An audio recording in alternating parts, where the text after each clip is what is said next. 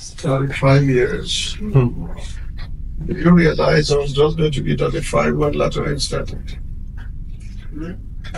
Got to be. I turned 35 that year, 1989, November 11. We gather together at this hour before you, glorious God, to thank you for the year 1989. You are a good God. You are a wonderful God. You are a faithful God. Accept our praises in the name of Jesus. The call into ministry began on the 3rd of May, 1988. I was getting ready to travel to Germany when the Lord showed me a vision in the night. I saw a big black bird flying like fiercely and forcefully into my bedroom. And it was coming with a beak that looks like a sharp iron to press me through the bed. I did not know where the gentle force came that lifted me up on the side. And it went with the beak straight into the bed. And when it got stuck there, a similar bird that was white and big and coming with a much more stronger force came and pierced us through and tore into pieces. From that place, as I landed, not on the bed anymore, my feet were on ground, I started going down, down, down. And I got to a place I didn't know where it was. And I was face to face with a wooden panel all across the place like a door. It was open, and I saw humans arranged like you arrange sardine in his can. And I heard the Spirit of God say to me, these are the people in Ikeja, Maryland, Onibongo, Oregon. Go tell them that the prison door is open.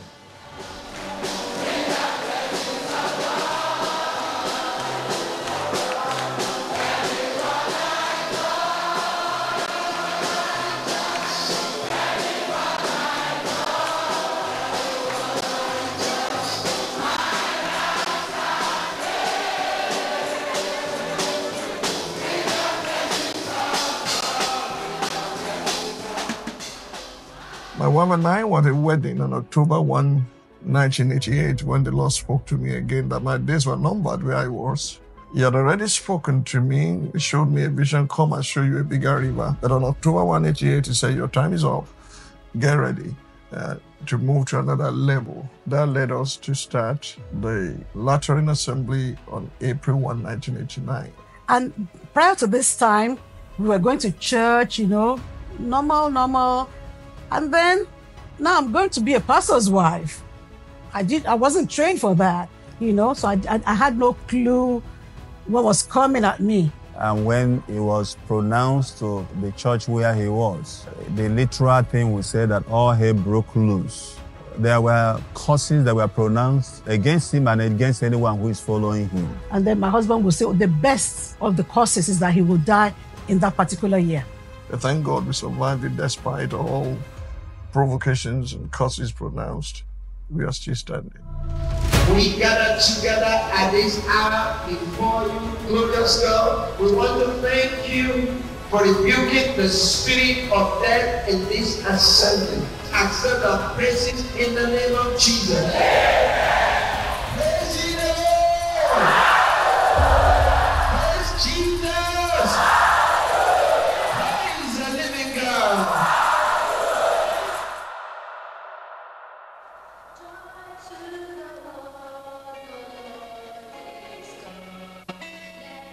One of the outstanding miracles that have always impressed me is the issue of fruit of the womb. I've seen people that medical science will have even written off, that they will not be able to conceive. I remember a particular one. A pastor was ministering and he was talking about menopause. And he said, when you hear menopause, it is a pause, not a stop. And apparently there was a lady in church who just held on to that word to say menopause is not menostop. And she ran with that word. She was over 50 and was trusting God for the fruit of the womb. And to the glory of God, they have a daughter today. And every time I look at that child, I know that that child is a testimony. So you have so many of such miracles. We have miracles of people coming into the sanctuary with snakes, on their waist. just coming there to act. And before they know it, the word of knowledge will go. There's somebody holding it. So the Lord did so many things, making it impossible for people to really stay and carry out their evil tasks. I can never forget the Abacha one. Wherever we were, I was feeling it everywhere in Lagos. By the time we came to church on Sunday, the church could not contain everybody that came. The tender mercies of the wicked are cruel. Abacha, your time is up. Confusion is coming on the political setting of Nigeria. Listen to me. SDP will lose. NRC will fail, be swallowed up and cut off. But the Lord, the Lord, the Lord, the Lord. I told you before, I will say it again. When you are pursuing God's assignment for your life, He knows you're not perfect. Even the mistakes you make on the road to fulfilling that assignment, He has a way of pardoning you. When the word first came, I knew there would be a transition into Citadel. But you will wonder, how did I come by the name? I was studying my Bible one day, and I was in Joel chapter 2. And my people shall never be put to shame. Then you shall know that I am in the midst of Israel. I'm the Lord your God, and there is no other. My people shall never be put to shame. And it shall come to pass afterward, that arrested my attention, that there is an afterward after the latter rain. Do you understand me? And I paused there. Lord, what is going to come afterward? The whole idea of Nehemiah Citadel hit me. So I said, okay, register Citadel Global Community Church. It's global, it's local. So it's Citadel Global Community Church. So you've seen latter rain from different transitions, from latter rain assembly to the latter rain assembly, from the latter rain assembly to CGCC. Is a progression of what you call apostolic construct. So you can't say you are stuck in one place. No. When God says move, you move. Maximize this continuity.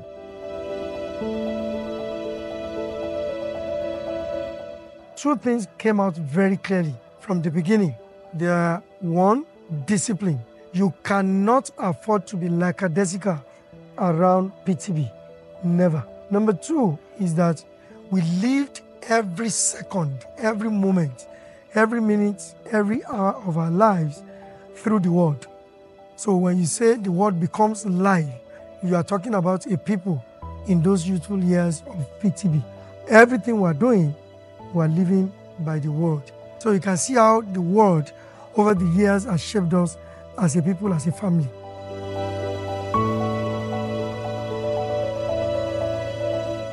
I came to Lagos in 2007 for my IT in Siemens, and I met another member of CGCC, then Lateran, by the name Funke Olademeji. We started talking. I discovered that she has some traits that are not common, and I believe she could have gotten that from the Citadel, the then Lateran. So I told Funke, please get me this tape. In those days on the website, you have messages on Excel, and they will highlight some in red. Funke told me, any message in red, their message to look for. So I picked all those messages in red. They were like 50. By the time she brought tape for me, I was like, how will I listen to all this? Can I tell you, I listened to everything. And the last one I listened to was Romance is Part of Humanity. That was 3G. So I came live for a 3G meeting, and that was it. I said, I'm not going anywhere anymore.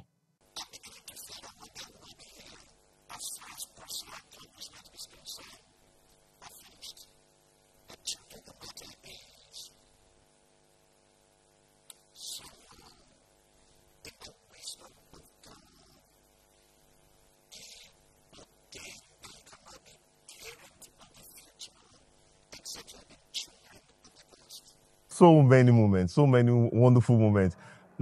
I think the one that me and my wife still tease herself about, when we're pregnant with our first daughter, our first child, whenever we enter church and pastor speaks, the baby kicks. We don't know how. Anybody else can speak, she won't kick. But immediately pastor mounts the podium and says, praise the Lord, or lift up your hand. Immediately pastor speaks, or we enter the auditorium and he hears pastor's voice, from the belly she kicks. My wife always tap her, see your baby kicking, So it's always fun. for us. So many good memories, I remember then when we come to church, we have to go for casual Sunday. And pastor will come and say, what time is it? And everybody will be saying, it's time to take over. There are wars to fight, giants to kill, city to take. We are God's warriors. We are giant killers and we are city takers. When we look at the demography of the people that are in church now, I mean, the generation we have now, not everybody is from that generation, but at least we're picking up on it. And every time he asks that question, it always makes me reflect on the then militant behavior we had. Those days, there's no doubt as to what is youth. And so we even tell the elders, just sit down. The youths are ready and they're excited that they are working for God. So that's what we see, keep on praying in this season, that the youths, we catch up with the vision, catch up with the spirit of the house, and leverage the service of God with their energy. It's a whole lot of excitement for me to know that you have a crop of people who can serve God in their youth and with their youthful energies.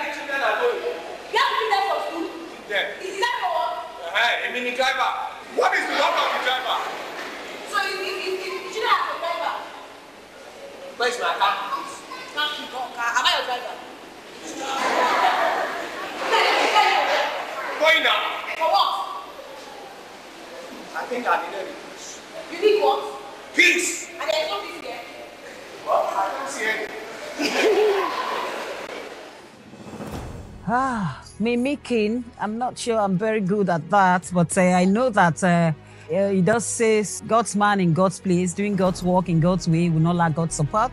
God will not forsake the righteous. He will not justify the wicked. The righteousness of a righteous man will answer for him in the days to come, and the wickedness of the wicked man will fall upon his own head. Others may, you cannot, because of destiny.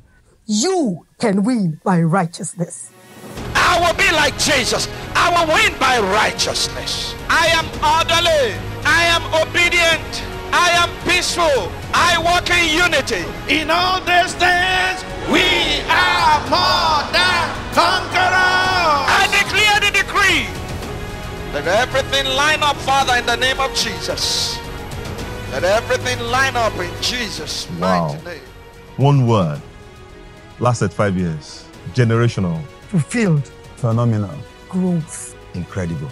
And we can say that, Ebenezer, this is where God has helped us thus far, but we're also confident we have hope for greater things coming ahead of us.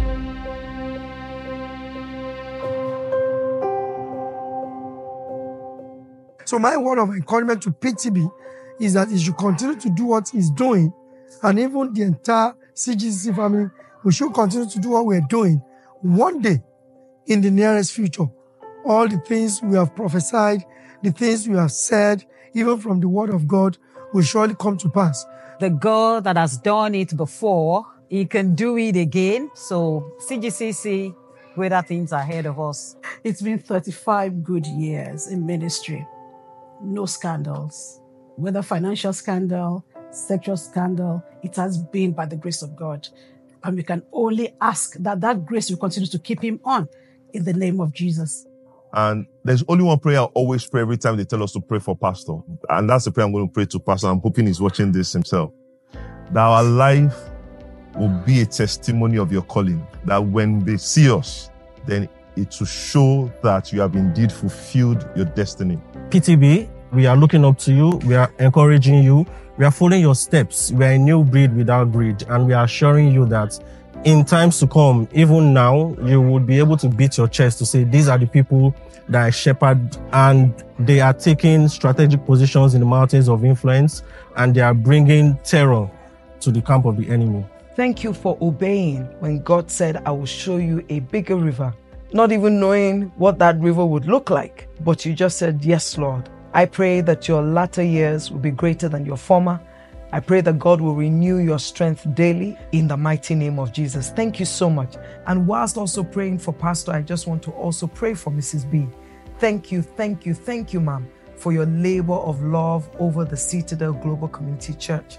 Thank you so much for giving of yourself, giving of your time, giving of your life, behind the scene, in front of the scene, all that you do. You will not lose your reward here on earth, neither will you lose your reward in heaven, in the mighty name of Jesus. Thank you so much, ma. Happy 35th anniversary. We love you. And can I get a hug? God bless you. Amen.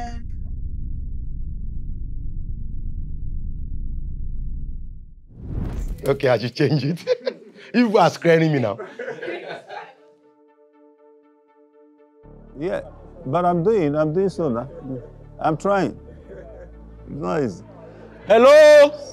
Quiet on set! In 3, 2, 1, action!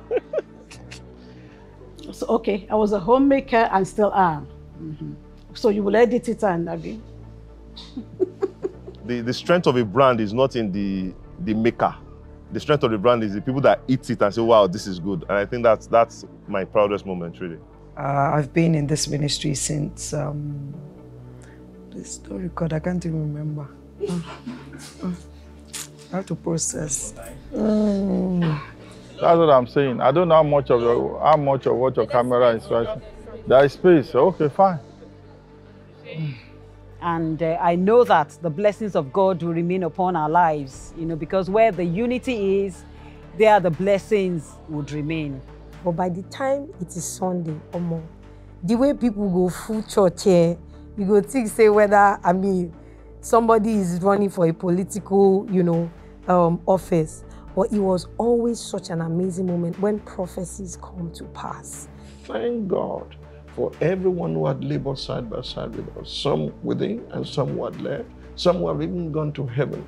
Their contribution, God will definitely reward them and their descendants on the face of the earth. It's not a one-man show. Whether the Lateran or the Citadel Global Community Church, it's a community. It was joint efforts brought us here by the grace of God. And the grace that has brought us this far will lead us home. We are confident. I trust God that 100 years after I've left the planet, men are still studying wisdom of Bakari. I was born a child. I was raised a boy. I became a man. By His grace, I will die an institution that men will still continue to study. And because this is what I've devoted my life to, my wife, myself, our family, that's our major concern, to leave the world better than we met it, because He commissioned us, He empowered us, and He gave us authority to do so.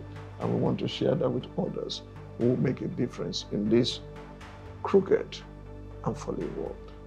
God bless you.